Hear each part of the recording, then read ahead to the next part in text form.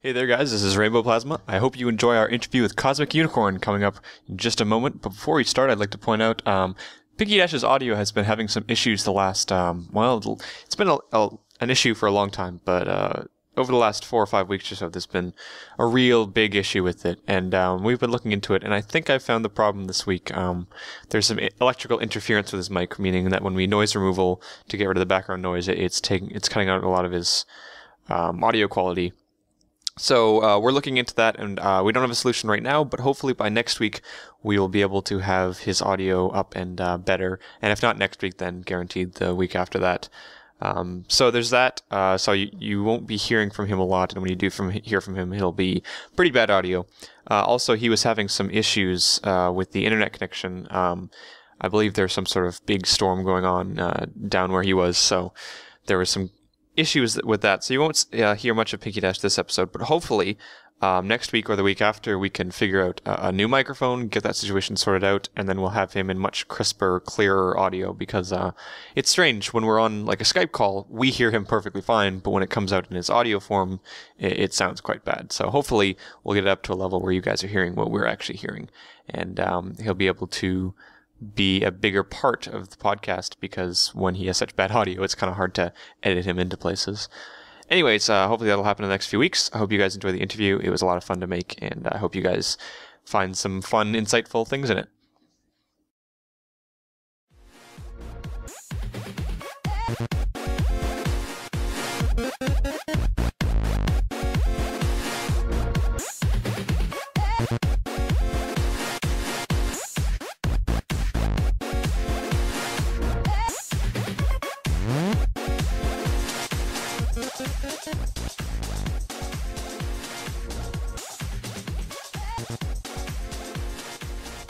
Hello and welcome to episode 31 of the Cutie Art Crusaders for January 29th, 2013.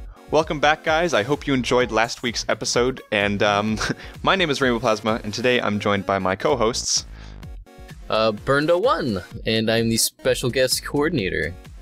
I'm FlutterGuy317, and I'm the art coordinator. I'm Pinky Dash. I do all the questions and whatnot, miscellaneous junk. So, Stuff. Pinky Dash is having some audio issues. I think his internet's not doing so great. So if he doesn't pop in this episode, then that's the reason why. But yeah. So last week we had an episode on clouds. But I did talk, so it's all good. Media. Hey, get a part. We're gonna have a couple. It's in my Audacity. It's all good. We're gonna have a couple of interruptions here because apparently he can't hear us half the time. But that's okay. I heard you were going. I just wanted to interrupt. It's gonna be a major editing job. I'm not. I just wanted to interrupt.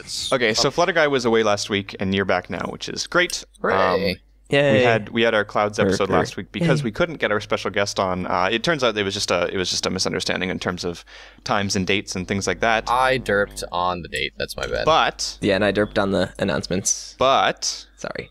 regardless of the wide variety of derpage found on and off this show, we actually have our special guest this week. So everyone should give a warm welcome to Cosmic Unicorn.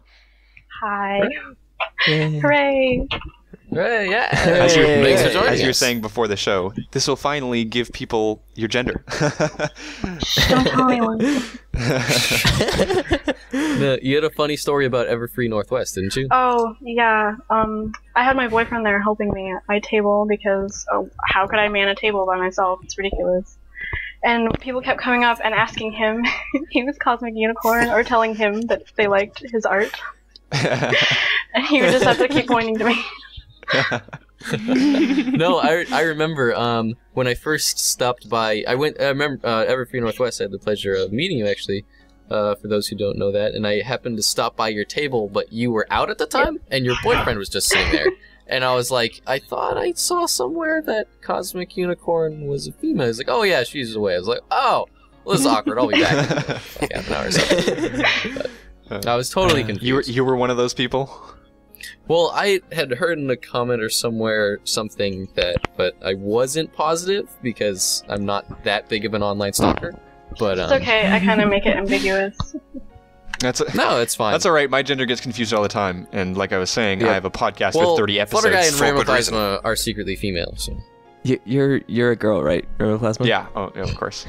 as long as we're on the same page here. Yeah. Okay. I'll be whatever Alright, gender you are. Joking about genders aside, Cosmic Unicorn. For those who don't know and are fans, people watching, and for those who maybe haven't heard of you or heard about your art, a generic question we like to ask on the show is if you could explain maybe who you are or what you do as an artist, or just tell us a little bit about yourself. It's kind of an open question, but hopefully it... All right then. Well, I'm an art student, and that's about it right now. And being an art student is kind of a full-time job. Lots of homework, lots of work. Although I am working kind of part-time on an indie game project about squirrels, so that's fun. But student is basically my life right now, so. But there's always time for ponies, Craig. I don't know. These days, not so much. I'm trying. Yeah, that's tough, especially with school. I know, especially right now, I had a couple of things that I wanted to try out in terms of artistic stuff, and I've just found that it's the workload kind of picks up around this time of year, and especially like you said with art students, it's always, you kind of have that big workload all the time, right? Yeah, pretty much. That's tough. It's always fun when you can work ponies into something you do academically, though. I know you've done that a few times. Yeah, once or twice for a project, and then for homework. The Fluttershy, the anatomy of a Fluttershy, and then the Seattle ponies were a project of mine. You did a master study on Gustav Dor, didn't you? Or did you add the pony in before or after on Yeah, that? the study was just of the tree, and then I drew Celestia separately on a piece of paper, and I just added it in. Separately. Yeah, no, I thought it was funny because you did that as a master study, and then I ended up doing a master study of your master study with the Celestia in it, because I fell in love with that piece. And so we, happened to feature that piece of yours, and then, my awful master study of yours redone in graphite. And that was a lot of fun. So, Bern, I think we should talk just first and foremost about kind of the connection between you and Cosmic Unicorn, because a lot of the stuff that you've had on this show and a lot of the stuff that you've brought up on this show has roots with the guest that we have on today. So do you want to draw the connections there? Well, connections. I guess it first started out as when I first became a brony.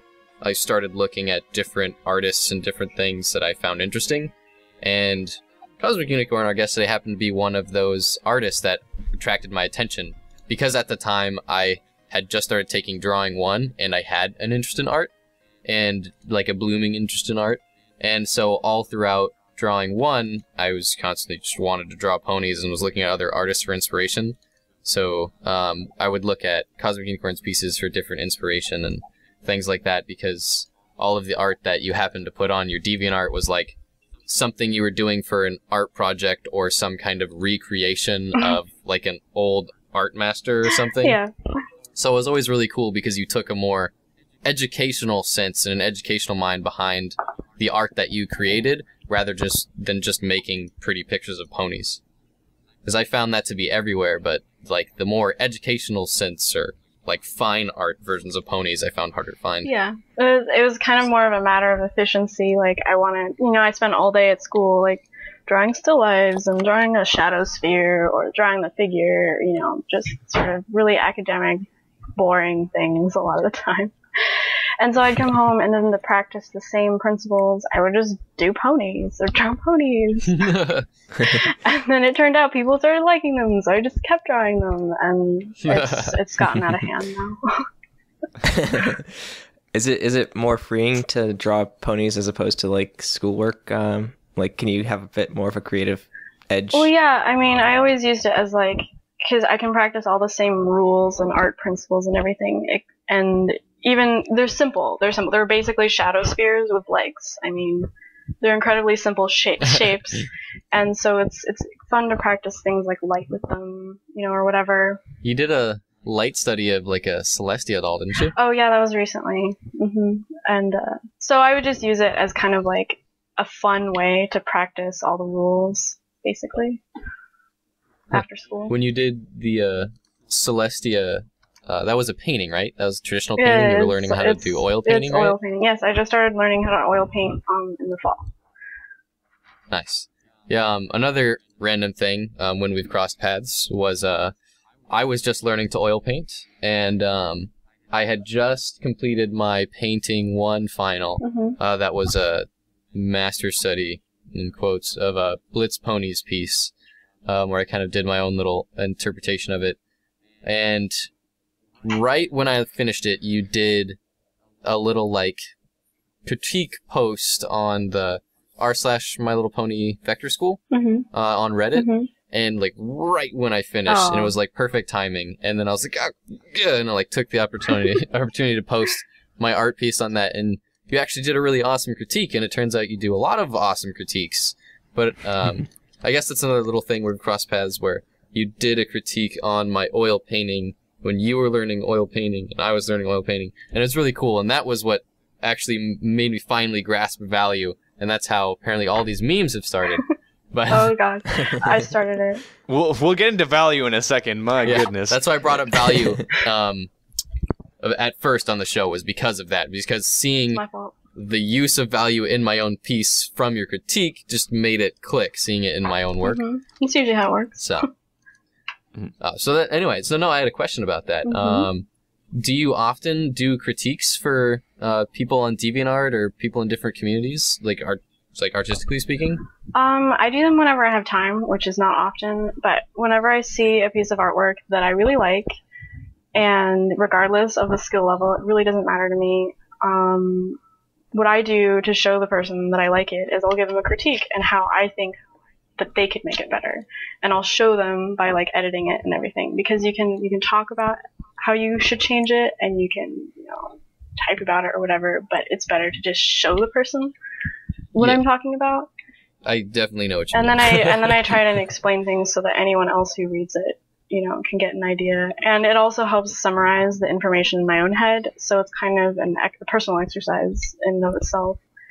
So I can kind of, I don't know, just review my brain. From what I've heard from a couple teachers, one of the best ways to actually learn, even in your own art, is through critique. And we tell that to a lot of people, especially in vectors and like the Vector Club, because to see something that's so meant to be so perfect. But no, I really appreciate that critique, by the way. It was awesome. It actually really helped me. Oh, awesome. Yay. Yeah. How long do you usually spend on critiques? Because just looking at specifically Burns' one, because that's the one we brought up, not only did you shift a lot of, because you were talking with him, not necessarily about color, but about the value of it, then you shifted a piece, and then you did like a step-by-step recreation of the piece. How long does that take you? Well, for Burns, I don't know, maybe an hour or two. I'm not sure. I actually went downstairs and like mixed a little bit of paint as well. But I don't know, maybe 2 hours. It really depends. Sometimes. No. You've done a lot of really cool critiques for a lot of people. There was one that you did for, what was his name again? It was Nelvacre. I think it's pronounced Nelvacre or something like that. But it was about his landscape piece, and you went into depth on everything, and the value, and like the composition and space in it, and atmospheric perspective, and like it was awesome. And again, it was super educational for me. And now I constantly see the things that you mentioned on that in other like pieces, even pieces featured on the show. Landscapes are my favorite. So yeah. So I guess that leads into my question: is do you do a lot of landscape pieces, and do you enjoy doing them? Yes, I do. Yes. I do love landscapes. I don't know, there's something really peaceful about them. And my mom is a landscape painter, or was for a while.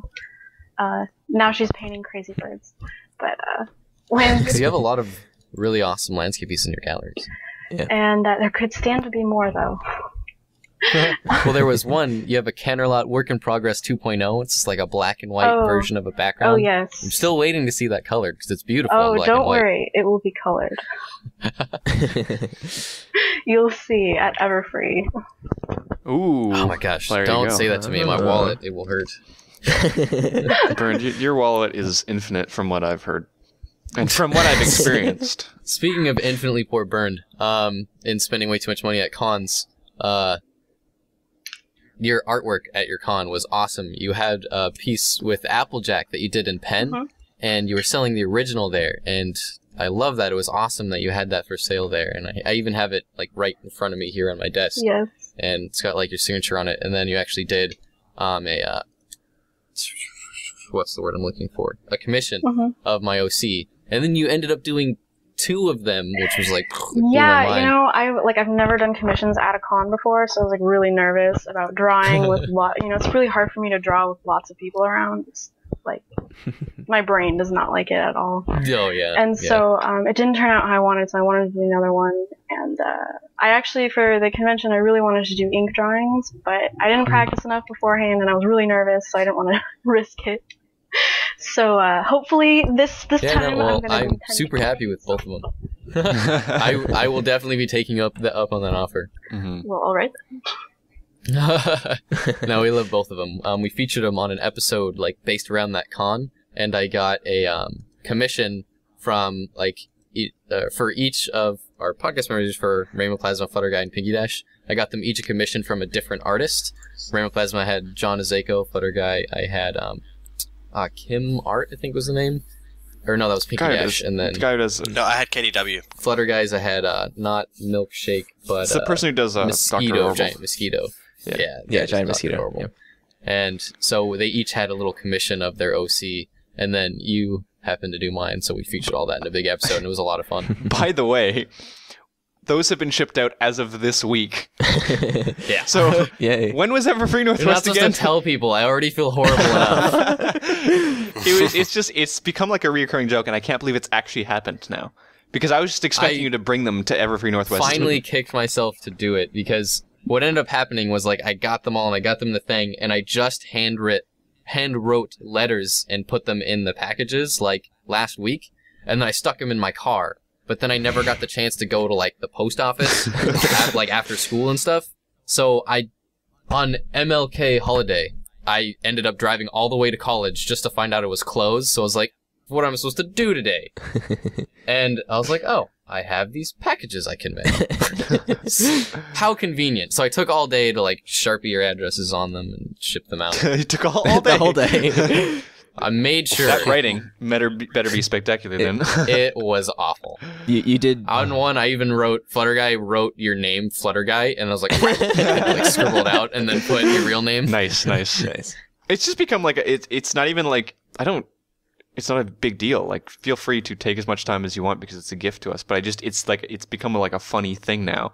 Yeah. It's just like, hey, have you shipped those off again? No. It's like then, like 6 months later, it's like, oh right, yeah. Pinky Dashes, unfortunately, is going to take like 20 to 30 days to get all the way to Australia. What? Are you shipping it instead of flying it? Literally shipping it. It was the one that didn't cost me $30 to ship. It was the cheap one. It'll be on a boat. Yeah, he stuck it in a kangaroo and sent the kangaroo swimming to you. That was a flying kangaroo, mind you. Oh man. So back to Cosmic Unicorn. Yeah, sorry. Our guest for the show. A piece that caught my eye, and it's a piece that a ton of people have seen, was the kind of adapted version of your comic. It's called The Sisters. Mm-hmm. And you did this for Everfree. And it's just, I don't know, there's so much to these pieces that just astound me because as someone who, I don't consider myself, at least at the moment, artistically inclined. I mean, everyone can learn and everyone can practice and everyone can get to a certain point. But, you know, at the moment, that's funny. But, you know, for a piece like this with such an amount of detail, you know, how long does it take you to make something like The Sisters? Well, not only how long, but like what goes into developing something like this? Yeah. Like, what do you even think about? Like composition, color? I'm actually very interested in the composition. Since it was a remake, I mean, I already kind of had the idea of how I wanted to do it. So I basically just thumbnailed it out, and that's where you draw little tiny versions of the image. Mm-hmm. You know, just really quick sketch. And, you know, thumbnails are essential to any large, elaborate piece. It takes so much of the work out of it because you can draw a bunch of little tiny versions of it, and play around with the composition, like where you want things to be, and then you just slowly draw them bigger and bigger, sketch them larger and larger, and then you draw your working sketch, and then you jump into painting it. So, you know, that was a step, but I don't know how long it took me hours-wise. I would say maybe 10 or 15 hours. I really have no idea. I just realized the landscape in the background behind Celestia is one of the black and white landscapes that I just mentioned. Yes, I also recycle pieces because it saves time. So that's my dirty secret right there. So I cut corners. I noticed. I found it out. and yet, it's still much better than anything we can do. When you recycle a piece, do you tend to draw over it, or do you just use the original material and kind of size it? I usually try and change it enough so that it doesn't look like the original that it was. It just depends. I usually change it to match the scene. So it was a landscape piece, so it was perfect for an actual piece of art. I mean, that's what it's meant for. We're vector artists. We know there's no such thing as recycling. It's all resources. Well, yeah, in vectoring especially. Well, yeah, and that's actually a technique I learned from Future Poly, which is a digital art school here in Washington.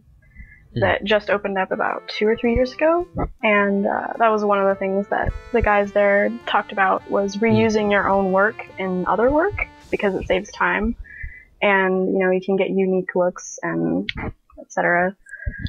And so I was borrowing a technique from them. Very cool. This piece was piece from a larger part you did. It was from your comic, and the name of that was Discordantly, correct? Yes.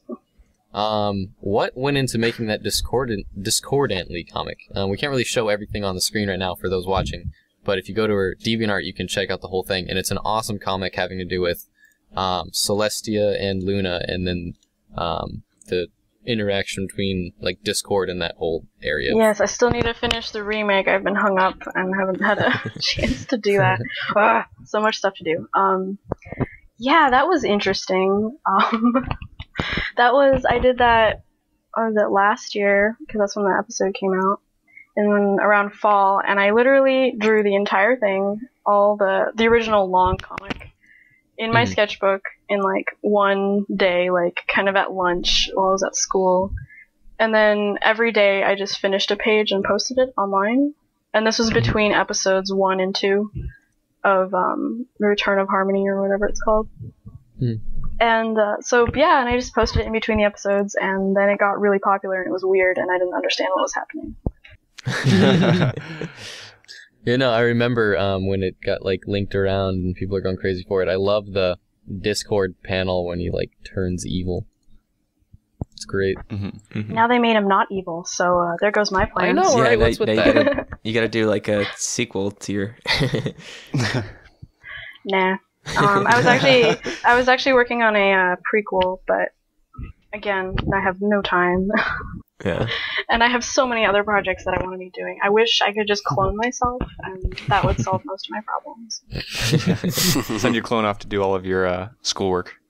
Well, we both do schoolwork. We collaborate, you see. Okay. So, I just picture a bunch of cosmic unicorns going like, art, I love art. Just everywhere. Basically. So, can you explain to us a little bit about your art history with art, how you grew up? Because you mentioned that your mom was a landscape artist, and so how did you get started with art? Was it a family thing? Well, I decided to pursue art because I decided that it was the only thing I could do, so I should probably work on it. I was a C student in high school, and didn't really care about school so much. Thought it was kind of dumb, waste of time. You know, school bureaucracy. We'll be in there. I have a 2-year degree, but my mom is a professional artist, and my dad is an optometrist, and so that's how I grew up. And I'm an only child, so I'm all sorts of weird. And art. So I don't know. I've just kind of always been drawing. My mother made a point to never tell me like color within the lines, or she never really told me what to draw. She just kind of let me do whatever I wanted. Yeah, she just let me do whatever I wanted, and yeah, and then when I was about 18, I was like, I should probably choose what I want to do as a career. So I went to Future Poly because I was thinking, well, the only career that seems viable with art for me right now would be video game art. So I went to Future Poly to see if I like that, and then I was like, okay, and so I decided to enroll in art school, and so now I'm going to Gage Academy in Seattle, and I'm loving it, and but now I'm falling in love with painting, so I don't know how video games are going to work out. No, that's the life of a learning artist, though, is constantly changing your major, changing what you think you'll be. What are some of the job opportunities for artists out there besides, say, video gaming? Because as someone who's not at all an art student, I have really no idea. Obviously, there's independent work, but what other stuff is that? Yeah, is out there? freelance. I prefer to be freelance, honestly. I mean, it's really hard to be freelance, but I don't know. I don't like working for people. So, and I mean, and like on this video game that I'm working on, like I'm in charge of everything, and I still have to answer to some people, and it's difficult for me sometimes because I'm in charge, but not really, and I don't know. I like creative control, and I know that I have to surrender that sometimes. But as for other art careers, video game art, there's illustration, you could be a comic artist, graphic designer, painter. I mean, there's a whole plethora of things. I don't think that it's a good idea to just pick one. I think you should just, like, as an aspiring artist, should just work on their art skills overall and then just do whatever comes up, because that seems to be how it works, is that you're just going along learning stuff, and then you discover opportunities that may not be what you originally planned, and it's usually a good idea to just go with it. Yeah, a lot of the time I hear with people who choose art as a career, there's obviously that I'm not sure, not stereotype or joke, but there's some sort of reoccurring joke with people, parents going, oh my goodness, my kid's gonna be an art student or whatever, never have a job or whatever.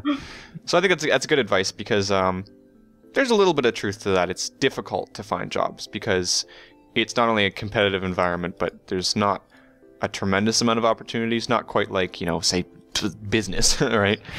Well, there's too many businessmen, so. Yeah. It's one of those jobs that you have to really love because it's going to be hard. Yeah, you have to own it, is what you have to do. You really have to take charge. Be your own boss. Yeah, because it is tough. And it's something that you have to really take an initiative on. Definitely. You can't kind of delegate responsibility to other people. You just have to take control of everything and just be organized and, learn what you need to learn, because it all comes down to your basic art skills. But that's the great thing about art careers, is that, if you have an awesome portfolio, that it speaks for itself. So, you can get hired. You don't necessarily need a degree. Yeah. But even in the art world, it's all about selling yourself. Oh yeah, definitely. So, we brought you on mostly because you're a fantastic artist and you have a lot to teach us, and you have a lot to teach the people who watch the show. But specifically, we have a couple of points that have come up in the last few weeks that we thought we would bounce some ideas off of you, because we would like to have someone who is more well-versed, has formal education in things in order to give a more definite opinion on these subjects. Because a lot of the times, the thing with us is there's not a lot of definite statements with us, because we're not all formally educated, and we're not all, very in-depth about things, and so we want to provide the basics to people. But when it comes to more detailed stuff, we are very careful about that, because we can be very wrong.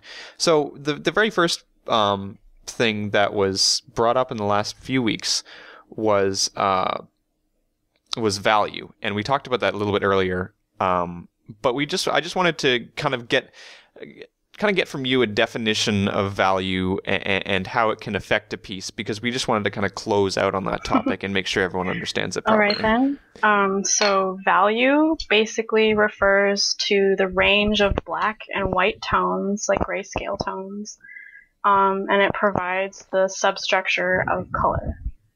So think of a black and white photograph.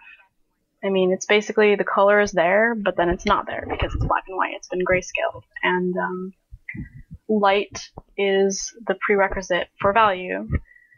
And so in order to have value, you need light. And in order to have color, you also need light. And so there's this chain of kind of things that you need to think about when you're doing a painting. And value is really important because it is the light. And so if you get the value wrong, then your colors are going to look completely wrong. And you can't save your painting if your values are completely wrong. So I don't know if that makes sense, or... Yeah, that makes perfect sense. That was way better than the confounded definition that I tried to throw together. But I think it echoed our general statement at the very end of the day. Just much more well put. Okay. Yeah. And condensed, that's for sure. How does value differ from like a digital medium versus a traditional It's the same. painting? It's the same. It's just it's color without hue, and hue is color, so it's color without color, basically. I mean, so color can't exist without light. I mean, that's physics. So, I mean, the fact that you can see anything and that there's color, that's optics. That's, you know. And so. Well, speaking of like lights and stuff like that, it's actually a perfect transition into our second part of that question. Was we mentioned, one of our fans mentioned, what was his name again? Datamne, that's right. Datamne happened to mention, an awesome fan of ours, happened to mention that we always talk about the red, blue, yellow, like the traditional painting color wheel. And he mentioned that the RGB color wheel, the colors that you would see on a monitor, how colors work digitally, might be a better color wheel to use when talking about art and digital medium. That's fair enough. So, yeah, that's correct. You mentioned how value is like the presence of light. Does that tie into how RGB works? Is like it's additive color, correct? Where all colors create a white. Color doesn't. I mean, and then depending on the medium that you're working in, that changes kind of how you might think about color. RGB is digital media. Red, green, blue, which is the colors of the pixels that make up your monitor. And then the red, yellow, blue is your traditional painting colors, which are the primaries. And then the idea that they're primaries is that you can create all the secondary colors from those primaries. But since, RGB, you're in a computer, you don't need to mix color. You don't necessarily need to use the RYB, the red, yellow, blue palette thingy. So that's what was curious to me, because for like talking about a monitor digital, when you have all the presence of red, green, and blue, it creates a white. It creates white on your monitor. That's so when you look light. So RGB refers to light, and then the red, yellow, blue traditional primary colors refers to pigment. So that's paint and ink and things like that. Yeah, and when you mix them, instead of a white, it creates a black. Or mud, yeah, basically. One of the issues that Datamne had was our use of the word complementary, and our use of specifically the RYB color wheel. And he went on a lot of things about how the RYB color wheel is very outdated and shouldn't be taught, and blah blah blah, and a bunch of things like that. But it was a good point to bring up, just to have it on the show. The different, like, can you confirm this? Like, there are, depending on which color wheel you're using, like whether or not it's digital, using light, a light-based color wheel like RGB, and the other color wheel RBY, but there are different complementary colors depending on which medium you're using it in, correct? Like different complementary colors, or? Well, for example, when you're thinking of the traditional color wheel, with if you're painting, RBY, then red and green would be considered complementary colors. Yeah. That's what everyone's taught that's what everyone who's taken any basic, grade 8 art class has been taught. That's what is a generally accepted piece of knowledge. But what Datamne is trying to bring up is that if we're talking about a digital medium, then red and cyan would be the complementary colors, not red and green. True. So that does hold some weight then? Well, he's probably talking about a Yermby wheel, which is RGB, red, green, blue, with cyan, magenta, and yellow. And that's considered a more universal color wheel. But complementary basically just means you know, you have a color and the complement would be the color that's across the color wheel from it. So kind of its opposite. I like to think of it as the opposite. Complementary is a stupid word. I don't know why they use that word. It makes it sound like they're supposed to go together, but really they're actually opposites, and I don't know. Thank you. That's what I said. It drives me crazy. Opposites still go nicely yes, together. exactly, and that's why they're complementary, but it's still confusing to me, so I don't It's still confusing. Those artists, what do they know? Yeah, right.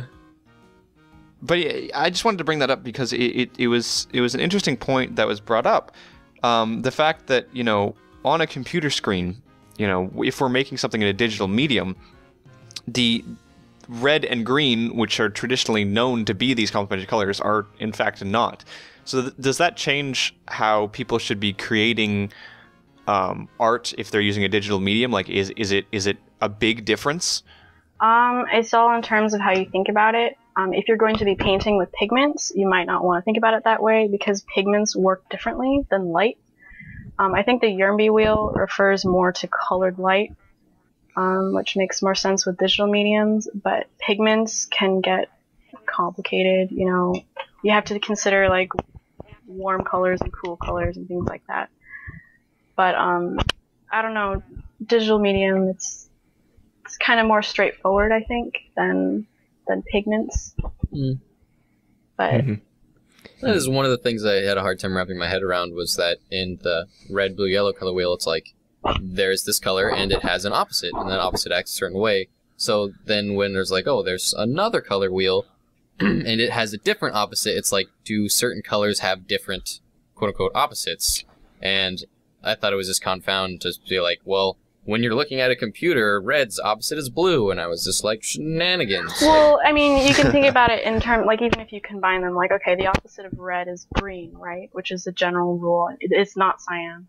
For paint, anyways. But, so if you have a red and then the opposite of orange is blue, I believe. And so if you have a red-orange, the opposite would be kind of a green-blue. So they mix together, too. So, I mean, that's... Yeah, and when you're talking about the traditional color wheel, when you end up mixing a color's complement or opposite, it tends to gray it and make it more of a neutral color. It neutralizes it, yes. Depending. But on the computer, I don't know if that works. It still kind of works. It's just, you know, different because of how the pixels in your brushes in Photoshop or whatever program you're using work.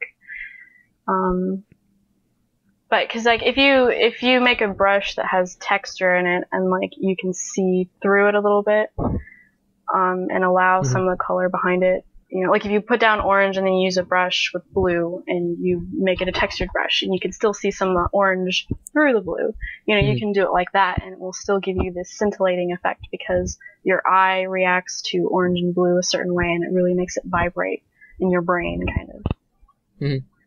So, speaking along those terms, does that still work when using color traditionally? Or is it better to mix, like, red and blue, for example, when digitally speaking? It all depends on what you're trying to achieve. I mean, I don't know how to answer that completely, but it's a case... I was just confused because it's like, if you have, like you were saying, how orange and blue kind of counteract each other like that, when working digitally, do you want to take, like, the traditional complement when you're trying to neutralize something or however put, or do you want to take the RGB? I honestly, with digital mediums, I personally work as closely to traditional mediums as possible. Like I try and pretend and make my techniques more towards the traditional painting spectrum because it helps me think about art in general. Because, you know, if I try to think of art in terms of the computer program, I think it kind of slows me down a little bit and creates more problems. But if I just think of it in terms of like one artistic language kind of thing, it makes it a little easier for me. But, you know, your color relationship, and color is something I'm still learning a lot about. It's a huge topic, so don't take my word as final because I don't know everything. Oh, yeah. No, is this something interesting that a fan of ours brought up? So a lot about color depends on the relationships between warms and cools, and how you use those in your painting. So you could have a warm red and a cool red, or a warm blue and a cool blue, and then, you know, how you layer those next to each other, or whatever you do with them, is a large part of how color works. Very cool. I think it's legitimate. I think it's legitimate to say that even though on a technical level, red and cyan would be opposites on the color wheel in a digital medium, I think there's still an effect you get from putting green and red as a traditional complement. You can see the opposite color, basically, complementary color. If you stare at something red, for a really long time, and then you look at like a white surface, you can see the complementary color in your own eyeball. Like it will leave an imprint image. Like if you've ever seen it, have you ever seen that famous painting of like the American flag, and it's like all in really weird, crazy colors, and you're supposed to stare at it for like 30 seconds, and then you look at it like a white screen or a white surface. Yeah, and then it makes it that color. It makes it the actual when colors. you're working. Oh no! When you're on a monitor, that's what happens. Is if you stare at something that's red on a monitor, and then the screen goes white, it'll be blue. So the color complement you see on a monitor will be the complement on the RGB color wheel. But traditionally speaking, if you stare at something in the real world and stare at white, I don't know if it'll be the same. I'm not sure. Test it out. Maybe I should. Anyway, Let's move along from color because oh my goodness, we could talk forever about color. Oh yeah. Yeah, no, that ties in another point that fan brought up on our YouTube page. Was I mentioned that warmer colors have the tendency to seem closer and cooler colors have the tendency to seem far away. Is that correct? Yeah, that's correct. What I ended up being wrong about, however, was I said warm colors have a quicker frequency. So they tend to get to your eye quicker, but that's false because all light travels at the same speed. And it turns out that red has a longer wavelength than something like cool colors do. So longer wavelengths seem closer, yet closer together wavelengths seem far. I don't know, physics, whatever. Yeah, honestly, I think at that point, I believe I was arguing with you about that before the show, and then you brought it up, and I was just like, forget it. Because like you were insinuating that red got to the eye first, and I was like, what? I remembered the term that the teacher was talking about of how like wavelengths will interact with your eye differently, and that was what I had taken out of it. But that makes sense to me. And saying that warmer colors might through the perception in our head pop out. It's more. like flames on a car. Well, Red makes light go really if you fast. think about it, light is a particle. So I mean, if you're looking at like the horizon, something way off in the distance, it's going to seem bluer or more lavender because it's further away and it takes a longer time for the light to actually reach your eye. And then in between all that distance is a bunch of air and things like that, and the particles kind of get distorted, and so it appears more, the light will appear more blue because it's further away, and then if something's closer, less distance, so it'll appear redder. And so in landscapes, you're going to want to consider keeping your foreground more on the warm side, and then your distance background more on the cooler side. Except during like the golden hour kind of times, which is like sunset and sunrise, where the sun is off in the horizon, and then things in the foreground will be darker, and then things in the distance will be redder, and what have you. We brought up a piece by Aaron JVL recently when we were talking about value, and I'm going to attempt to find it here. But basically, what it used was it used value in a very opposite way because I believe, I'm not sure if you'll agree with this, I could be completely wrong on this, but things with a higher amount of value, things that are brighter tend to stand out and kind of come forward the same way that things that are in warmer colors come forward compared to cooler colors.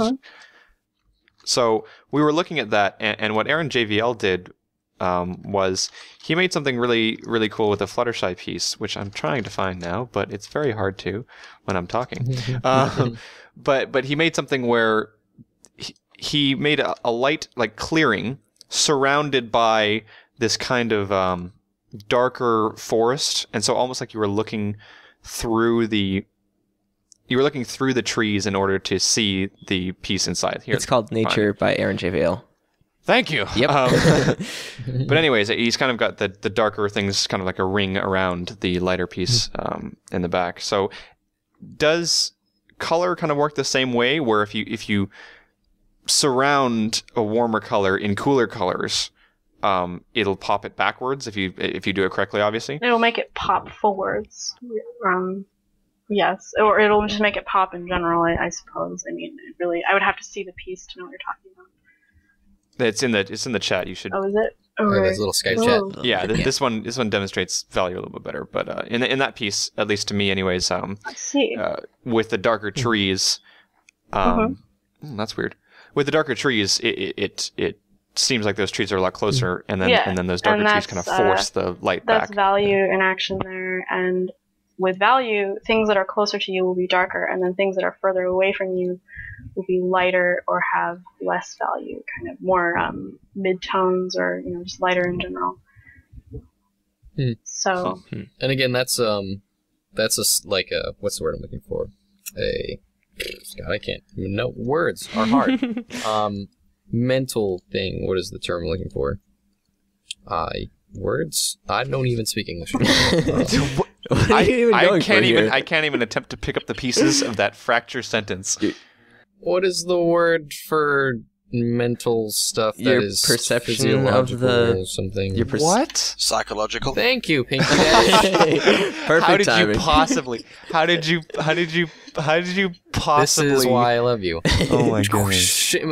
well, I mean, the idea of using like dark in the foreground and then lighter in the background. I mean, that exists. If you look outside, and look at something, the things that are closest to you will have a darker value because there's more shadow or whatever. I mean, unless the sun is behind you, I guess. But generally, that's what I was trying to say. Is it's more psychological. I mean, you can even in front of your monitor, if you put your hand in front of your face in front of your monitor, your hand is going to be darker, so on and so forth. And that happens a lot in real life. yes. Well, that's because your And monitor so, is your emitting brain light can burned absorb in that. your hand, isn't it? But Well, I think it's whatever a you're little bit looking at different. most of the time emits light. So It reflects light. It reflects light. yeah, there you go. And reflected light is a Anyway. huge part of color and value and things like that.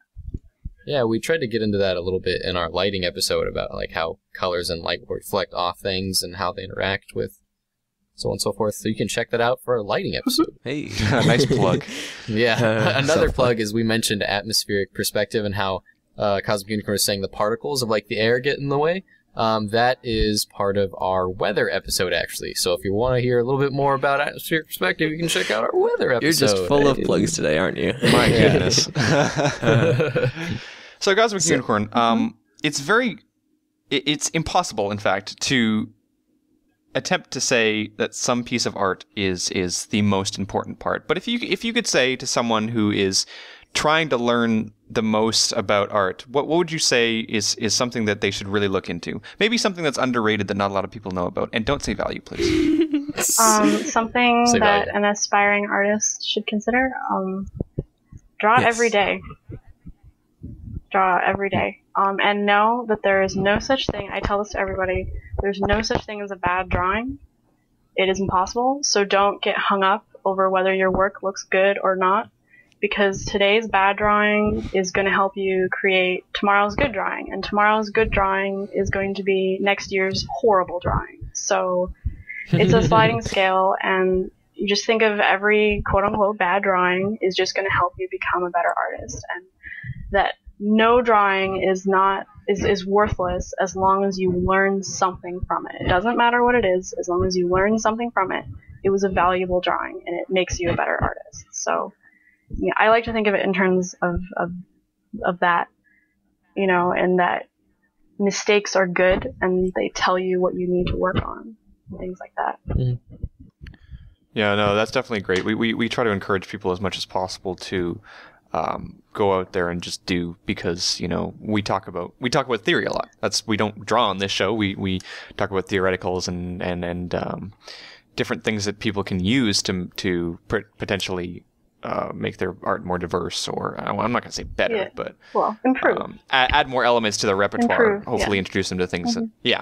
And but at the end of the day, you got to go out and do, because you can sit here and listen to our podcast and then sit down and you're going to be the exact same as if you hadn't, if you haven't practiced, if you haven't practiced. It's that age-old mantra that practice makes perfect. it really works. You know, I had a kendo sensei who would say that practice does not make perfect. Perfect practice makes perfect, because it doesn't matter if you practice something and do it wrong, because all you're going to learn is how to do it wrong, basically. So whenever you draw, just do the best that you can and really put your heart into it. But then at the same time, you know, kind of always look at it as a way to improve. Yeah, and be more objective about your work. Don't compare yourself to others. Like, I see artists, and you know, I'm guilty of it too, and I'm trying to not do that, and I've gotten better at it. But stop comparing yourself to other people. Like, those are other people. That's their work. It's not you, and you are not your work. I mean, it's your work is just something you do. It's not your personality. It's not, you know, it's a part of you, but it's not you. Kind of, it's hard to explain, you know. And because if you connect yourself too much to your work, you know, it makes it difficult for you to take criticism or critiques, and then you take it personally, and then you get all worried about it, and then you don't get anywhere because you're too upset about it or anything, you know, or something like that. And so I think it's important to not compare yourself to others, to look at others and admire their work, and, you know, ask yourself, what can I do? You know, I really like this person's work, but what can I do, you know, that would make my work better, just like their work? Kind of like, what kind of techniques do they use that I could maybe borrow? You know, and to kind of, you know, you just borrow techniques from everywhere, and you just kind of mush them all together, and then you have your own methods. And, you know, that's how it works, basically. Mm-hmm. I think, anyway. Well, that's definitely good, because especially when you're looking at other artists, all you're seeing is the finished product. You don't know what went into it, and what goes into it is not only when they made it, but also perhaps they have 12 more years of practice than you have, or maybe they're doing it professionally for so many more years than you have, or maybe they're looking at their own piece and they're going, "Wow, this is awful," like a lot of people do, you know. So we kept offering Blitz Pony all these compliments, just like, "Oh, I hate this art piece; it's so bad." It's like, it looks beautiful. Yeah, Blitz Pony was definitely down on her art, but I think she's getting more up to it because she's finally starting to put stuff on DeviantArt, which is fantastic. Yeah, it's awesome.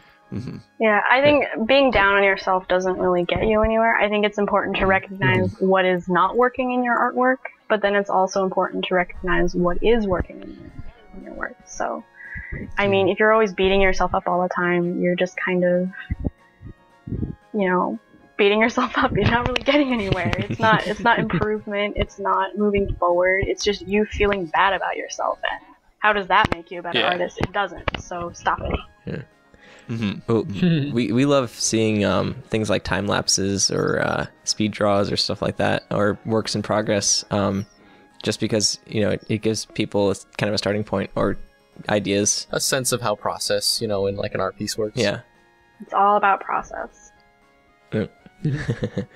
Actually, more and more people who we've featured on the show, or perhaps I think a lot of the people in our fan art, we've kept trying to encourage people to do that, because I think it's a great learning tool to see how people get from blank canvas to end product, because it's very intimidating for a lot of people starting out to look at like, if people were to look at a piece of yours and be like, well, I'll just never do that, but perhaps if they see the process, they can say, okay, well, I can try something and see where I get with that. So we've always encouraged people to do that, and I'm actually seeing a lot of other people. I know Assassin Monkey was one of our fans who was already doing that, and there's a couple of other people who are now making time lapses with like each and every one of their art pieces, and I cannot encourage that enough. I really, not only as an educational, but an entertainment value too. Yeah, no, it's not only awesome as like a learning device, but it's also awesome as a way to critique upon someone's like sort of like for process and how they go about doing something as well, especially if you're a new artist. Yeah, that's something I want to do more of, but trying to figure out video recording things and screen recording things is part of the problem. So. Yeah, try out live stream actually. Yeah, just get like a live stream that no one knows about, and then it can record it for you. Yeah. Oh yeah. Yeah, kind of going back on that and kind of going full circle back to your critiques. Like, I personally find those very helpful, because it kind of shows the process that's going through, well, your mind when you're looking at an art piece or analyzing an art piece. Definitely. And there's always, you know, helpful tips and hints and stuff like that, which is really helpful for people who are just starting out. Even on the critique that you did for me, like, you showed the traditional way of how you would go about starting the process of a painting. like a traditional Well, yeah, painting where and, you you like know, started out and did the value and so And on like and so how forth. you approach, and that's the thing too, between mediums, like the art rules, basically the art principles like value and how color works and those kinds of things is basically the same no matter what you're doing, no matter what medium you're using, whether it's traditional or digital. But how you start a painting and how you work with medium varies and it changes. So like you can't, I mean, my technique for digital and traditional is kind of the same because that's how I work. But I mean, some people might have different approaches, and you might not necessarily want to do an oil painting the same way you do a digital painting, or you might want to think about it. The way that I showed you in your critique that I did for you was a very, very traditional kind of classical way to start an oil painting, or you do a grisaille painting, which is a monochromatic version of the image first, and that's to establish your value range and everything else, and then you put color on top of it, and that's the classical way to do it. That's how the old masters, along with all those dead old guys, did it. Like Da Vinci and Vermeer and Rembrandt and those kind of guys. Awesome. They would do a monochromatic painting and then add color on top of it, and part of that was that paint was really expensive back then. They had to make all their own paint by themselves, and it was super expensive. But brown was relatively cheap because they could use things like clay. So they would do the underpainting and then put the color on top, and it was efficient. And efficiency is one of the things I try and kind of use as a core element to how I learn about art. Is like, what is the most efficient way to learn this? What is the most efficient way to practice this? That kind of thing. Which is why I like do pony paintings and then practice art things at the same time. Right. Efficiently fun. That's awesome. Yep. Not only that, but a cool thing I learned was when you use like a brown or something, it gives it a warm undertone, doesn't it? Where if you were to use like a blue or something for your monochromatic underpainting, it would give it more of a cool tone when you put colors over it. Well, yeah, and that's another huge part of it that I'm learning about right now, is that your underpainting with real paint, really affects how the paint that you put on top of it. Like I did this landscape painting a few weeks ago, and I learned that if you want to do a sky in paint, you paint the canvas orange first. And if you paint it orange first and then you put your blue on top, you wait for it to dry and then you put your blue on top of it, it'll make your blues look warmer, and that's how the sky looks. I mean, if you look at a nice blue sky, it looks actually kind of warm, and you put your blue on top of it, and then it makes the blue kind of scintillate and vibrate a little bit, and it makes it look more alive and more sky-like. And then it also makes your clouds warmer, and that's an example of how an underpainting can affect your final painting kind of thing. And you mentioned before that you use a lot of traditional techniques when digital painting, so things like that. I think people should look into more. Yeah, well, like with digital, I do the underpainting as well, but instead of doing kind of like the brown paint, because brown also dries really fast, umber and sienna and those kinds of colors dry really fast, but for digital painting, when I do an underpainting kind of thing, I will choose a color that will unify the scene, kind of like the one color that will be the dominant mood color, the mood setting color, and I'll do it in kind of a desaturated version of that color. So usually like a grayish purple or a grayish blue, or whatever. And then it will kind of set the tone for the rest of the colors in the painting.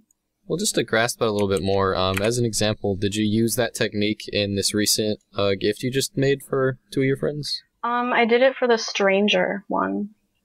The one titled Stranger. Let's see if I can grab that so we can throw it on the screen. But just as an example for Stranger, what unifying color did you happen to use, just so it's easy for us to kind of grasp that concept? Sort of a rusty brown color, I think. No. So basically the overall tone of kind of what the piece is? Pretty much. I mean... Okay. All right, well, unfortunately, we are running out of time. So does anybody have any burning questions, or Cosmic Unicorn, do you have any... bits of essential knowledge for anyone listening? I don't know. That's an intense question there. I don't know. It is. It's a loaded question. Anything that stands out to you at this moment, they said, oh man, before I go, I should say this, or... I really wish I said that, Brent says that a lot. I don't know. Just Draw every day, really. If you want to be a better artist, draw every day. That's what I have. I think I can go with that because it's been echoing what I was saying. So when someone who is obviously much more educated than me confirms my opinion, I get to prance around a little bit. Do a little Twilight dance. Yeah, stick the tongue out and everything. Well, draw efficiently, I guess would be my version of it. Draw efficiently every day.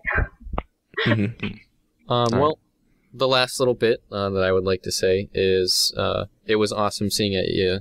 It was awesome seeing you at Everfree Northwest, and I appreciate all the things that you had for sale there. I will actually be back. I was able to get a table. Thank you to the Everfree team. Awesome. They're amazing. I love them all. They're awesome people. Yeah, you're having some trouble with that. So come find me. Their con book, so they owe you. Yeah, no, we'll all be there. Or at least 3 of us will be there.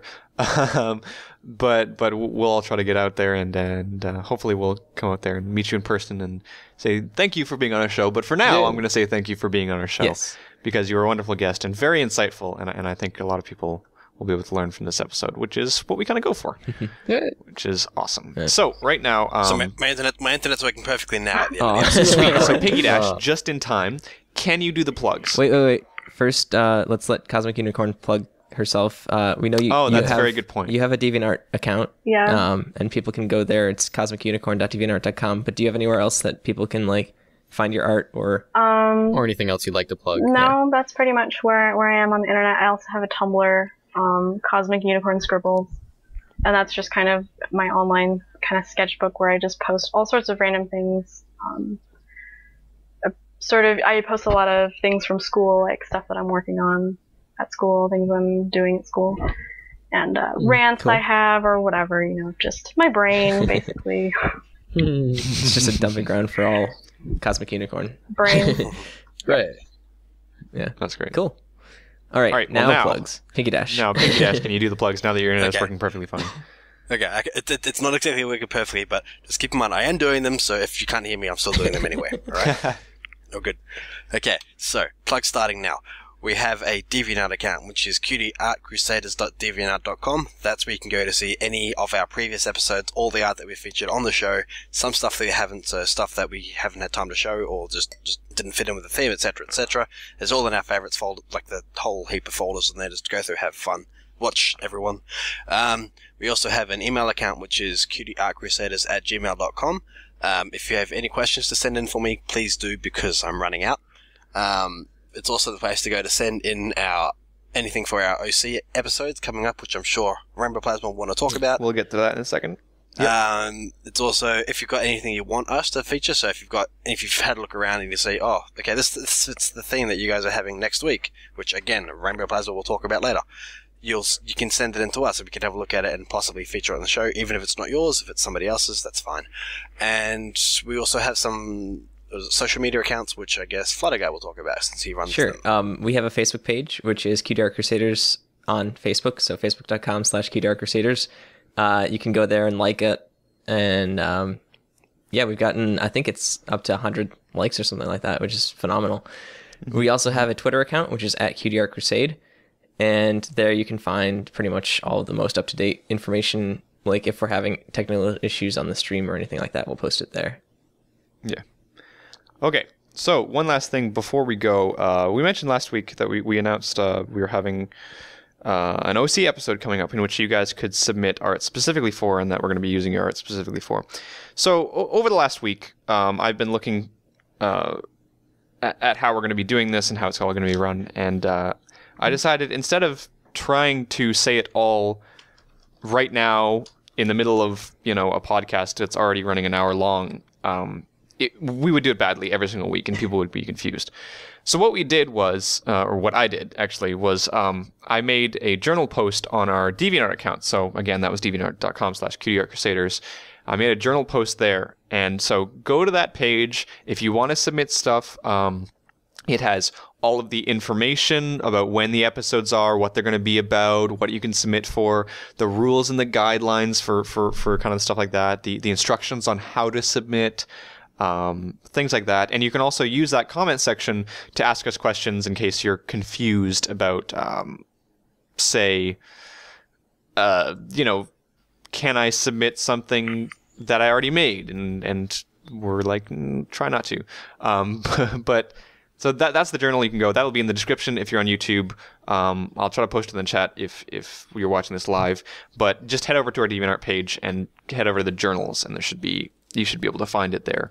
Make sure you look at that before you submit stuff to us, because we're getting some stuff from Pony Crater, and that is not what we're going for.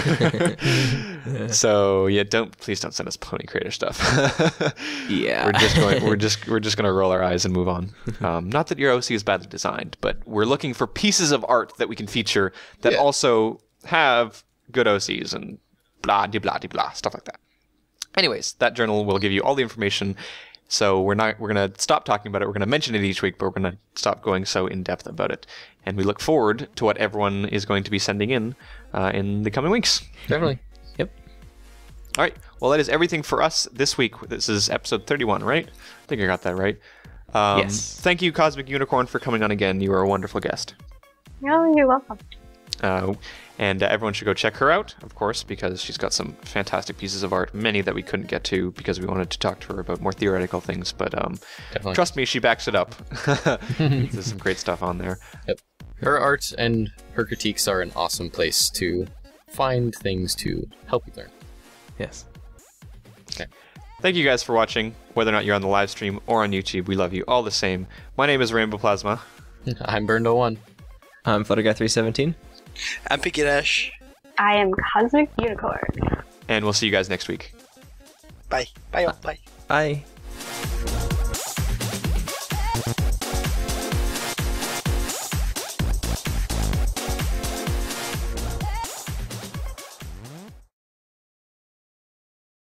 Hello and welcome to the 9th spoiler cast for the Cutie Art Crusaders. We're covering the episode 11 of season 3, Just for Sidekicks.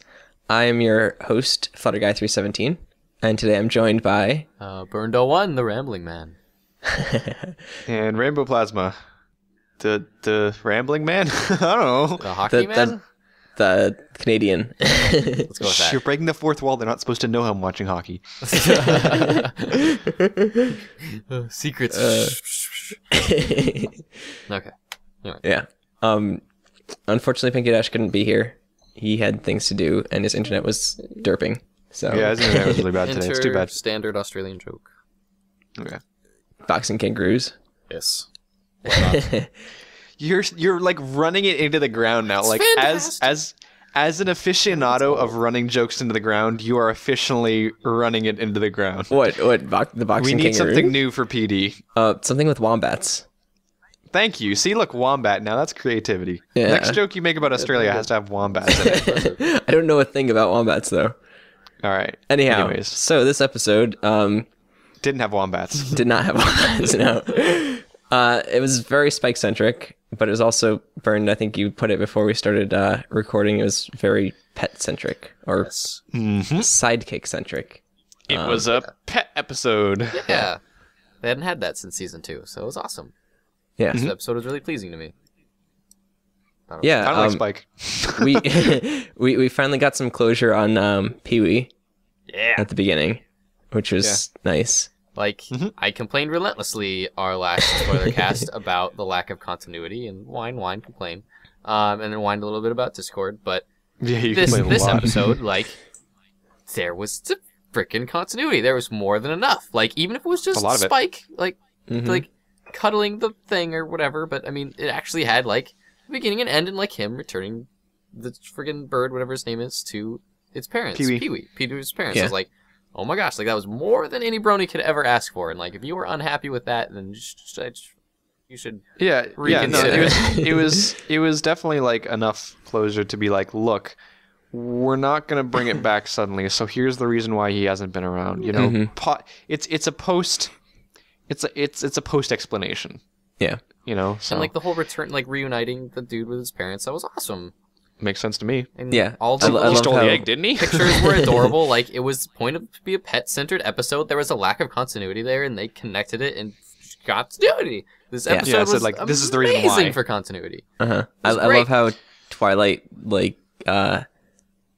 got upset at Pee-wee in one of those photos. Yeah. Photos are cute for sure.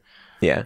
Who's I taking know the photos though? this season there's been like a lot of, I don't want to call it pandering, but there's a lot of like, Oh no, it's pandering. yeah, there's a lot of fan ideas that have been introduced into the show. But I mean, that's not a bad thing. No. Because I mean, if we're thinking about the ideas and saying, "Oh, hey, this would be really awesome if they did this," and then they did that, you know, They did it. Yeah. Like, all the fans and all the bronies were just like, oh my god, I wish they did this. And they basically, when they were making the season, were like, what should we do to please these fans and please people who like our show and enjoy our show? And they set out to make a show and straight up pander. And, like, that's more than any brony could ask for. Like, what should we do? Well, people want to see Discord come back. People want to do this, want to say that, blah, blah. And they had everything, and I thought it was awesome. Like, sure, I wish they did some things differently than they did in the season, but they still did them, and I think that's what's important, and that's what I've come to terms with. yeah, Well, the thing is, like, there's a difference between.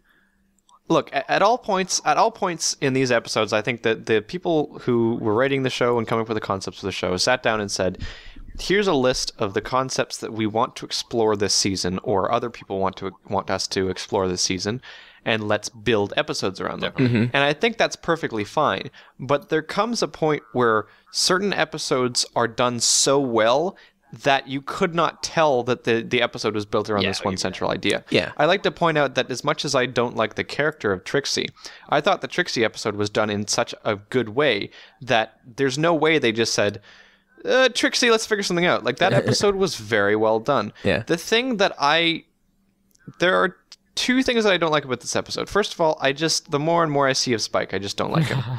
Honestly, as a character, he's just like, every single time I see him, it's just like, okay, like, can you get someone else on the screen? Like, I'd like to focus on them more. It's not that he's like, he annoys me or anything. It's just like, I'm bored of him. Maybe it's me being like 19 and like he's acting like a kid, so it's like, just like, I'd rather see a cute pet or the ponies that I actually enjoy, you know? yeah. Anyway, so that was one aspect, and I'll get into that a little bit more detail later if we have time. Well, in argument against that, I kind of like when they have a character who's like kind of the opposite or role, or like a minor character that kind of changes feel in the show. Like, yeah, he has that annoying kid feature and stuff, but I think that's nice. I think it's somewhat of an important quality of the show, even if it's something for some people to hate or dislike. It's there, and like at the end of the episode, he came to terms, then he grew up a little, and like in the future, if they ever make a nod to that, to where he grows up and matures, then tip of the hat, you know. Okay, cool. I was just saying, with the actual point of that was an aside. Okay. The actual point of my statement was, the thing that I didn't like about this episode is I felt like it looked like they built the episode around something that they wanted to show us. And it's the same thing as last week's episode with Discord. I felt like last week's episode was like, let's put Discord in something, and then they built an episode around it. And by the same reason, they said this episode, let's bring back the pets, and let's build an episode around it. I mean, maybe that's not pandering to us. I mean, maybe that's just, like, even as far as making a good cartoon, having continuity, like they, in the first or second season, they gave each character their own little respective pet, and like that was the thing, and it was like, it would just be, what's the word? Not good if they didn't like actually bring back it's each not characters. A continuity Yeah, it's right. not a continuity error, Burn. What I'm trying to say is there's a difference between making it obvious that they're just saying, okay, we're going to bring these guys back because just for continuity's sake, and saying, here's an episode and they're also in here. A lot of the continuity throwbacks that are in the background are done in that way, where they're saying like, these are just extra things. But I just feel like this episode, and I liked the episode, and I thought it was very cute, and I enjoyed seeing the animals, and in no way am I saying, oh, they shouldn't have brought the animals back. I enjoy the continuity. But it's not an issue of continuity. It's an issue of, I looked at the episode at the end and said, there are many variables in this that could have changed, and none of them really mattered. Like, all that mattered was the pets was in them, and then they just threw something together. You know, Spike was just, we've seen that lesson before. He was an old lesson. They just made an episode about pets and threw some stuff in around it. That's what I felt like this episode was. Yeah, I mean, I could kind of see that, but at the same time, like, you do need some filler episodes. And there's nothing wrong with that. Yeah. But I just, it was more apparent to me in this episode than any other episode. This was more filler than any other episode, and so far this season has not been any filler. And in a 13 episode season, I think it's a bit disappointing to see very obvious filler. I don't feel that way. I feel that's wrong to say, and I disagree with that point. I'm gonna say I personally. What's wrong to say? But like, just to say that it feels like filler, I just disagree with that point. Like, I thought it was a great episode. Not just like, I know we both agree that we liked the episode, but I mean, not in the term that it was filler, in that it was an episode where there was a strict point in like the whole arc of things, having their pets, and it was an important point that they wanted to bring back in, and it wasn't filler. It was something that I personally feel needed to bring back in, and was awesome to bring back in. And I thought it made for a great episode, regardless. Like, Spike's been featured twice in this season, and like he fit nicely in the narrative and story that they were telling, but I still felt that it wasn't filler. It was a perfectly good episode standalone, especially everything in it. Like, yes, it was a similar, what is the word I'm looking for? Moral that Spike learned in the end, but I never got the feeling of pandering that I got in the Discord episode. I was overall pleased at the feel and everything of this episode. I guess I just disagree with the notion that this just seemed like filler or just a random episode where they shoved something in.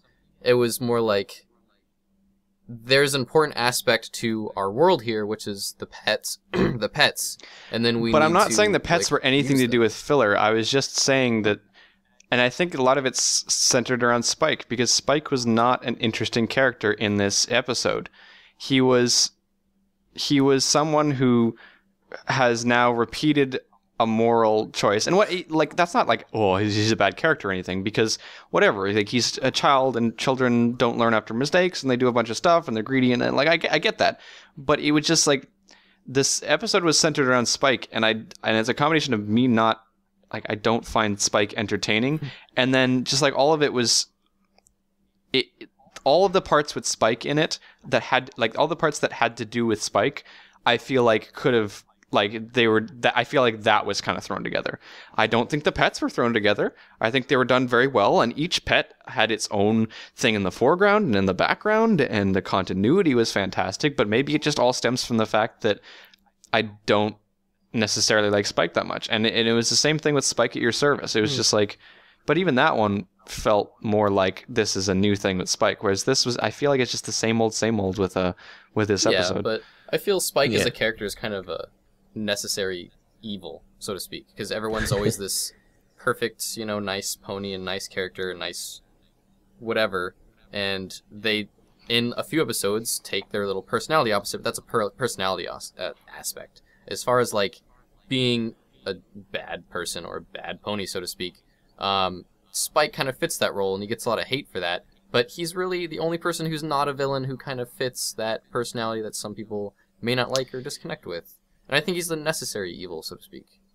I like him better as the straight man. He played the straight man to Twilight in season 1 and I think in season 2 as well, where Twilight was, bookworm and kind of, gets excited about things, and Spike would kind of roll his eye. I really like the dynamic between Twilight and Spike. Was it No, it was Spike at Your Service, where at the very end, he comes back and you see them together and you're like, oh, they're really good together. But, like, to me, like, that's Spike outside of Spike and Twilight is like, I have not liked a Spike. Like, it's not like I haven't liked a Spike-centric episode, but there's been no standout Spike-centric episodes, and I just feel like this is the same. To me, this is a standout pet episode. The pet stole the show. Yeah, definitely. Yeah, I mean, see, the thing is, like, with this episode, I think Spike has kind of grown up since, like, as a character, has kind of grown up slightly since Spike at Your Service, because, or even, like, since Aloysius, or however you pronounce it. Just because, like, in the beginning when he's making the cake and stuff like that, and he makes the remark about who could have taken his gems, he realizes that it's him, whereas, like, in the past, I don't think he would have. And you can definitely see, like, growth throughout the episode, because he finally realizes that, he has to be responsible. So there is, it might be repeating the same, lesson over and over again, but it ties it around an interesting story. I don't know. I enjoyed it. I suppose. I just feel like the interesting part of the story was not Spike. The interesting part was there's all these stories, and then the interesting part was there's pets with them, and I loved it, and I loved the pets, but like I just feel like the general story was not that interesting. Anyways, let's move on to like the not the plot stuff. Like let's move on to like some of the stuff we love. You know what I loved? I loved everything with Rainbow Dash in this episode, and that's not even a Rainbow Dash bias. That just like the two things that happened in this episode were freaking adorable. They had the tank licking her face, and she had a blushy, scrunchy, licky face, and then she does that like quick like snuzzle thing while nobody's looking. Both those things were freaking adorable. Yep. and I want gifs of both of them. Yep. Get on it, internet. I think they've already done. Go on Reddit. They're there. Yeah. There's a lot of that awesome stuff in the episode. The whole time. Yeah. Well-made gifs. Yeah. As far as theme-wise and, like, executing the cuteness-wise and character interaction, especially with the main six, like, I thought that was really well played, especially with all their pets. Yeah. Really well done. Yeah, like AJ and Winona, like everyone had their own pets and had their own personality. I actually love the way that Angel was portrayed in this episode, because Angel's always kind of the antagonist, but there was such a deep characterization of him that he's an antagonist even when he's with Fluttershy, but when he's away from Fluttershy, he's like, you know, I need to get back to like mommy. Yeah. And I thought that was such a cool character like thing to add, because we haven't really seen a tremendous amount of that before. But he was like desperate to get back to Fluttershy. I thought that was really cute and really deep for his character. Yeah, well, I mean, it fit nicely into the story about how... For sure. What was it? Is that Spike was treating him wrong, and, you know, he wanted to go back to Fluttershy, whatnot. Moral. Yeah. I loved the styling whenever, like, Angel would do something bad, and Spike would get angry and go, like, Angel. Yeah. Like it was kind of reminiscent of like I don't know, maybe like a Samurai Jack or kind of look. Something like that. Yeah. Well, I can kind of see that. Yeah. Yeah, you lost me there. What is it? Oh, yeah, no, your point about how Spike played the antagonist is awesome, because he's like not really a villain, but he was constantly the one causing trouble and the one Bunny. blah blah blah. Bunny, excuse me. Bunny. Angel. Yeah. Yeah. There you go. Sorry. But yeah, no, he was an awesome villain-esque person in this episode, and he fit perfectly, because everyone has in the like fandom seems to have this like hatred towards him, like he's this evil being, and so it was nice for them because he fit that role and he stuck with it. And then, but I mean, he's still somewhat of a nice character at the end when he kind of like made up with Spike there. Yeah. Angel plays a really like I mentioned, Spike plays a good straight man, and straight man means like if there's a joke going on, they're the person to bring it back down to the reality, kind of drag him back down to reality. Angel occasionally plays a quite nice straight man to Fluttershy. God damn it, almost just said your name again. Angel plays a really good straight man to Fluttershy. Like in like the first few episodes where you know, Fluttershy would be like, they were talking about the ticket, I believe, and she was like, "Why are you cleaning my house?" "Oh no, we're just doing some spring cleaning." And then the Angel like looks at her and she's like, "No, we're doing it for the ticket." I think that straight man attitude works really well. Angel in general, like, it's so you can't help but love him. No matter what he does, you can't help but love him. If Pinky Dash were here, he would. No, but there's like he does these things to like Fluttershy, and you're like, wow, what a jerk. And then he does something and you're like, yeah, but they really love each other. Like, yeah. Like at the end of the day, like all of this, like after this episode, you can't like all this episode he was just being a giant jerk, and then at the end of the episode you're just like, yeah, you know, but you can't. You want to give Fluttershy credit, but it's like again, maybe sometimes Fluttershy gives people a little bit too much credit, but that's part of her character. So Angel Bunny fits in that zone, I guess. Yeah, he has his place. I'm not gonna say I like him. But I think he's an awesome character, but he's a good character. But because he is kind of a caretaker. Yeah. My favorite image of him is when the Cutie Art Crusaders go knocking on Fluttershy's door in Ponyville Confidential. It's like, hey, is Fluttershy home? And they look in, and it's Angel Bunny sitting there straight faced with Fluttershy in the background, just bawling her eyes out. and Yeah. slams the door in their face. It's like she's Yeah, not that's great. okay. Like that. That's my favorite embodiment of his character, Yeah. Mhm. if it's any. I'm really glad they brought Tank back though. Actually, and it's freaking moving on magical to the flying machine. Yeah, I know. Yeah, they made the flying machine. It was run by magic. Yeah. Cool. Also, Obviously, it was some sort of magic connected to him because it only worked when it was. I don't know. It's just like little touches like that. That like, look. At the end of the day, we're watching a show about little ponies. Like, you don't have to be like, oh, how does that helicopter device work? but at the same time, like, it's that extra effort. It's the extra effort to be like, look, there is something. It's like, oh, that's nice. Yeah. yeah. For a show and episode about magical prancing ponies and their cute little pets and the annoying little dragon, I really enjoyed it. Like, as far as like overall opinions, I think my overall opinion was I really enjoyed it, and I thought it was a great episode to add to the season, and it really got over it made me get over some of the nitpicks that I've had for the season so far. But what do you guys think? Yeah, I mean, I enjoyed it. It's not my favorite of the season, but I thought it was pretty good. Mm-hmm. Yeah, I don't know. We have 13 episodes, and we've had 2 Spike episodes, and that annoys me. Well, it's like in previous seasons we maybe had 1 per season, so I don't know. I'm a huge advocate for what they've been doing all season, which is more of the main 6 in many scenarios. Yeah. And yes, they showed up in this one, and that's great. But there's been 2 Spike-centric episodes so far, and as someone who is not a very big fan of Spike, that disappoints me especially because this is a shortened season. Well, I don't know. I've enjoyed when they brought him back in. And even if they're like And I haven't. bringing the pets was like back in was their agenda, like we really need to bring the pets back in episode. He fit the role for bringing the pets back in really well, especially in that whole story scenario that went down. In my opinion. CMC could have done it. They did a little bit, Yeah. and their part in the episode was awesome. I know, but they could have been. Yeah, I'm like just saying the straight focus up, could have they could have shifted been to the person, anyone. the Yep. people who got the whatever, and all the junk went down, and blah blah blah. Yep. Yep. And another moral. Skydiving cutie marks. I think if you look back at this episode, you could have replaced 90% of the parts of Spike with the CMC and sure, come up with some sort of other convoluted way I'm sure they had a good of reason them for ignoring. using Spike though versus the CMC. There's I'd been a like lot to of give him a little bit of CMC credit, episodes. I just, There has, it's but yeah. a personal thing. I don't like Spike because I haven't liked his episodes, and so I don't know why you're laughing at me. I'm allowed to dislike things. Last week you I know. It's funny because I'm just trying to defend that I enjoyed Spike in the episode. So it's just funny that you don't laugh at me when I say I don't like him. Why? It's funny. Because you're invalidating my opinion. Sorry, man. Didn't mean to. I just thought it was funny. What? Well, no, it's What? funny because the way that people were ranting about it, and not just you, but us as well.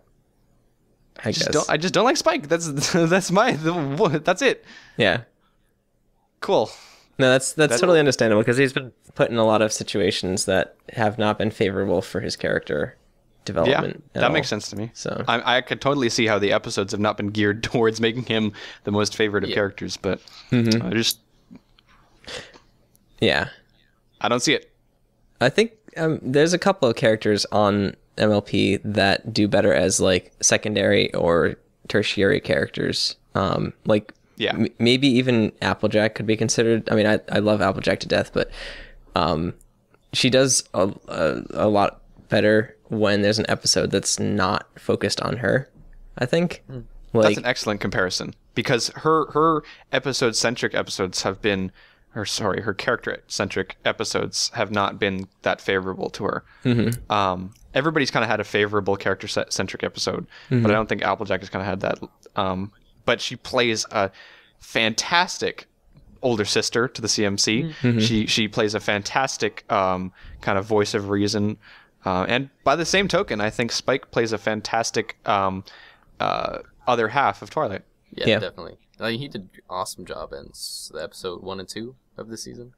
Oh yeah, episodes 1 and 2 were fantastic for him. Yeah, I loved every second that he was in those, you know. I think it, and I said this when we reviewed, no, not really reviewed, but spoiler casted the Applejack episode.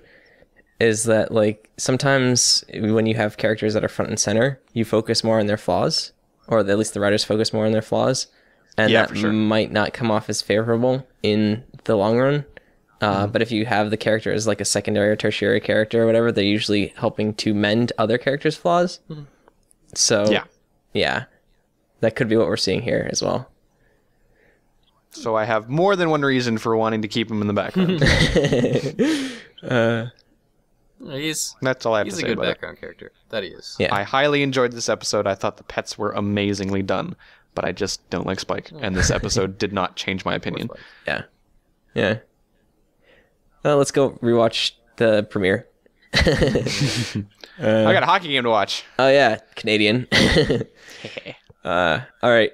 Well, thank you for watching our spoiler cast. We don't know why you guys enjoy listening to us, but we'll do it. Brimming with confidence. No, but seriously, thank you guys so much. And we will see you again next week. I'm Flutterguy317. I'm Burned01. I'm Rainbow Plasma. Bye. Later, guys. See ya. Is when I first became a brony, I started looking at different artists and different things that I found interesting, and CosmicUnicorn, our guest today, happened to be one of those artists that attracted my attention, because at the time I had just started taking Drawing 1, and I had an interest in art, and like a blooming interest in art, and so all throughout Drawing 1, I was constantly just wanted to draw ponies and was looking at other artists for inspiration. So I would look at CosmicUnicorn's pieces for different inspiration and things like that, because all of the art that you happened to put on your DeviantArt was like something you were doing for an art project or some kind of recreation of like an old art master or something. Yeah. So it was always really cool because you took a more educational sense and an educational mind behind the art that you created rather than just making pretty pictures of ponies. Because I found that to be everywhere, but like the more educational sense or like fine art versions of ponies I found harder to find. Yeah. It was kind of more of a matter of efficiency. Like, I wanted, I spent all day at school, like, drawing still lives and drawing a shadow sphere or drawing the figure, just sort of really academic, boring things a lot of the time. And so I'd come home, and then to practice the same principles, I would just do ponies or draw ponies. And then it turned out people started liking them, so I just kept drawing them, and it's gotten out of hand now. Is it more freeing to draw ponies as opposed to like schoolwork?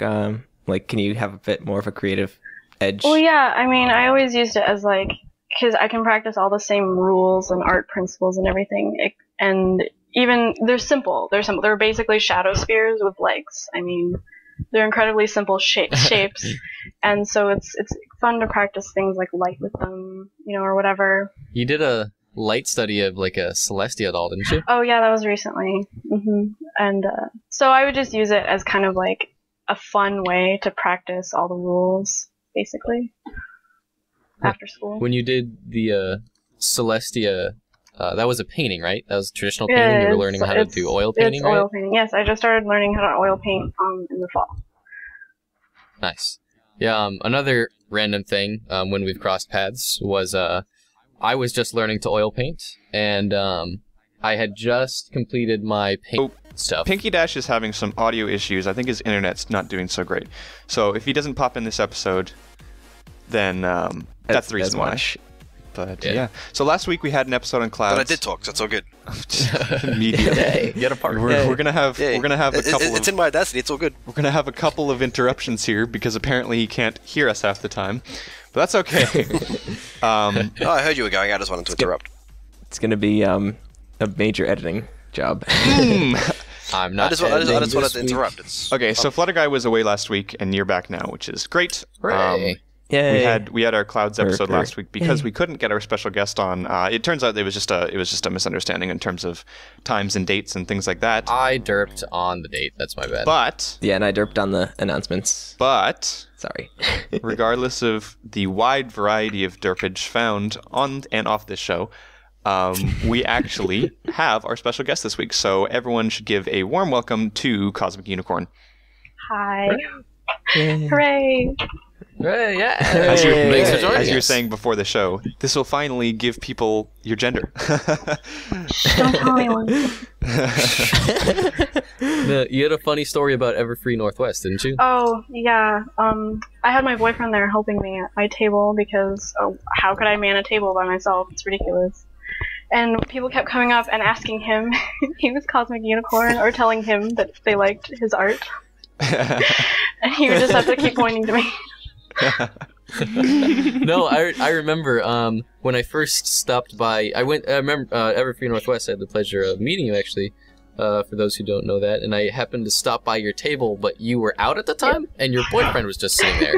And I was like, I thought I saw somewhere that CosmicUnicorn was a female. He's like, oh yeah, she's away. I was like, oh, well, this is awkward. I'll be back in like half an hour or something. But I was totally confused. You were one of those people? Well, I had heard in a comment or somewhere something that, but I wasn't positive because I'm not that big of an online stalker. But It's okay, I kind of make it ambiguous. no, it's fine. That's all right. My gender gets confused all the time, and like I was saying, I have a podcast with 30 episodes. Flutter Guy and for Rainbow good reason. Plasma are secretly female, so. You're a girl, right, Rainbow Plasma? Yeah, of course. as long as we're on the same page here. Yeah. Okay. I'll be whatever Alright, gender Joe. you are. Hey there, guys. This is Rainbow Plasma. I hope you enjoy our interview with CosmicUnicorn coming up in just a moment. But before we start, I'd like to point out Piggy Dash's audio has been having some issues the last, it's been an issue for a long time, but over the last 4 or 5 weeks or so, there's been a real big issue with it, and we've been looking into it, and I think I found the problem this week. There's some electrical interference with his mic, meaning that when we noise removal to get rid of the background noise, it's cutting out a lot of his audio quality. So we're looking into that, and we don't have a solution right now, but hopefully by next week we will be able to have his audio up and better, and if not next week, then guaranteed the week after that. So there's that. So you won't be hearing from him a lot, and when you do hear from him, he'll be pretty bad audio. Also, he was having some issues with the internet connection. I believe there's some sort of big storm going on down where he was, so there was some issues with that. So you won't hear much of Pinky Dash this episode, but hopefully next week or the week after we can figure out a new microphone, get that situation sorted out, and then we'll have him in much crisper, clearer audio, because it's strange when we're on like a Skype call, we hear him perfectly fine, but when it comes out in his audio form, it sounds quite bad. So hopefully we'll get it up to a level where you guys are hearing what we're actually hearing, and he'll be able to be a bigger part of the podcast, because when he has such bad audio, it's kind of hard to edit him into places. Anyways, hopefully that'll happen in the next few weeks. I hope you guys enjoy the interview. It was a lot of fun to make, and I hope you guys find some fun, insightful things in it.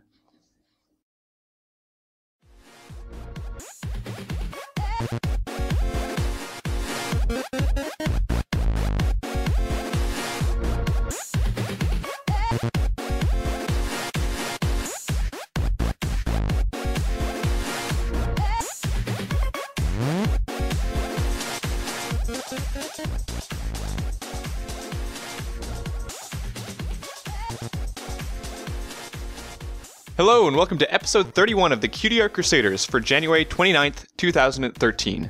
Welcome back, guys. I hope you enjoyed last week's episode, and my name is Rainbow Plasma, and today I'm joined by my co-hosts. Burned01, and I'm the special guest coordinator.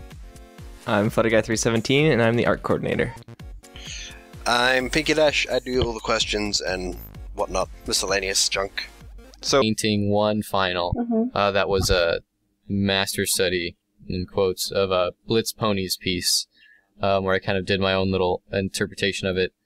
And right when I finished it, you did a little, like, critique post on the r/My Little Pony Vector School on Reddit. And, like, right when I finished, and it was, like, perfect timing. And then I was like, yeah, and I, like, took the opportunity to post my art piece on that. And you actually did a really awesome critique, and it turns out you do a lot of awesome critiques. But I guess that's another little thing where we cross paths, where you did a critique on my oil painting when you were learning oil painting and I was learning oil painting. And it's really cool, and that was what actually made me finally grasp value. And that's how apparently all these memes have started. But Oh god, I started it. we'll get into value in a second. My goodness. That's why I brought up value at first on the show, was because of that. Because seeing My fault. the use of value in my own piece from your critique just made it click, seeing it in my own work. That's usually how it works. So, no, I had a question about that. Do you often do critiques for people on DeviantArt or people in different communities, like artistically speaking? I do them whenever I have time, which is not often, but whenever I see a piece of artwork that I really like, and regardless of the skill level, it really doesn't matter to me. What I do to show the person that I like it is I'll give them a critique and how I think that they could make it better, and I'll show them by like editing it and everything, because you can talk about how you should change it and you can type about it or whatever, but it's better to just show the person what I'm talking about. I definitely know what you mean. And then I try to explain things so that anyone else who reads it can get an idea. And it also helps summarize the information in my own head, so it's kind of a personal exercise in and of itself. So I can kind of, I don't know, just review my brain. From what I've heard from a couple teachers, one of the best ways to actually learn, even in your own art, is through critique. And we tell that to a lot of people, especially in vectors and like the Vector Club, because to see something that's so meant to be so perfect. But no, I really appreciate that critique, by the way. It was awesome. It actually really helped me. Oh, awesome. Yay. Yeah. How long do you usually spend on critiques? Because... Joking about genders aside. CosmicUnicorn. For those who don't know and are fans of people watching, and for those who maybe haven't heard of you or heard about your art, a generic question we like to ask on the show is if you could explain maybe who you are or what you do as an artist, or just tell us a little bit about yourself. It's kind of an open question, but hopefully it... All right then. Well, I'm an art student, and that's about it right now. And being an art student is kind of a full-time job. Lots of homework, lots of work. Although I am working kind of part-time on an indie game project about squirrels, so that's fun. But student is basically my life right now, so. But there's always time for ponies, correct? I don't know. These days, not so much. I'm trying. Yeah, that's tough, especially with school. I know, especially right now, I had a couple of things that I wanted to try out in terms of artistic stuff, and I've just found that it's the workload kind of picks up around this time of year, and especially like you said with art students, it's always, you kind of have that big workload all the time, right? Yeah, pretty much. That's tough. It's always fun when you can work ponies into something you do academically, though. I know you've done that a few times. Yeah, once or twice for a project, and then for homework. The Fluttershy, the anatomy of a Fluttershy, and then the Seattle ponies were a project of mine. You did a master study on Gustav Dorr, didn't you? Or did you add the pony in before or after? Yeah, the study was just of the tree, and then I drew Celestia separately on a piece of paper, and I just added it in. Separately. Yeah, no, I thought it was funny because you did that as a master study, and then I ended up doing a master study of your master study with the Celestia in it, because I fell in love with that piece. And so we, happened to feature that piece of yours and then, my awful master study of yours redone in graphite. And that was a lot of fun. So, Bern, I think we should talk just first and foremost about kind of the connection between you and CosmicUnicorn, because a lot of the stuff that you've had on this show and a lot of the stuff that you brought up on this show has roots with the guest that we have on today. So do you want to draw the connections there? Well, connections. I guess it first started out